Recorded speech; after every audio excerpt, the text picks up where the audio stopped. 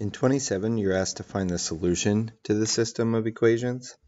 So I'm going to ignore all the answer choices here, and I'm just going to do the work by hand. Here, everything's set up in standard form. So what I'm actually going to do is I'm going to take this top one. I'm going to multiply the top one by -3.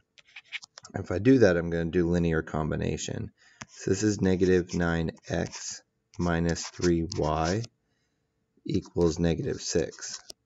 And then that's the second equation is x plus 3y is equal to -18. Now I'm going to add everything up together, and I get a -8x. These cancel, and that's equivalent to -24.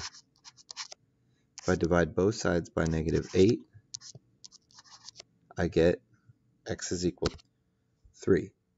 So a positive 3 because negative and negative. So my x value is 3.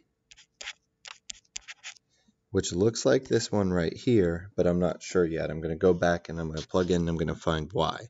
So I'm going to use the top one right here because that would probably be the easiest. So the original here, 3 times 3 plus y is equal to 2. 9 plus y is equal to 2. Subtract 9 from both sides, and I get y is equal to -7, which does match my b value up here.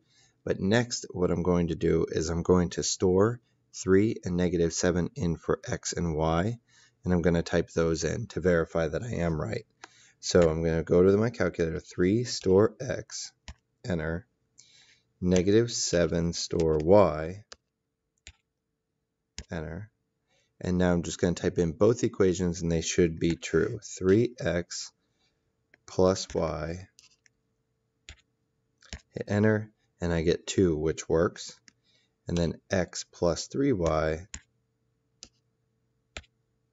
hit enter, and I get -18, which works. So now I know for a fact that that is right.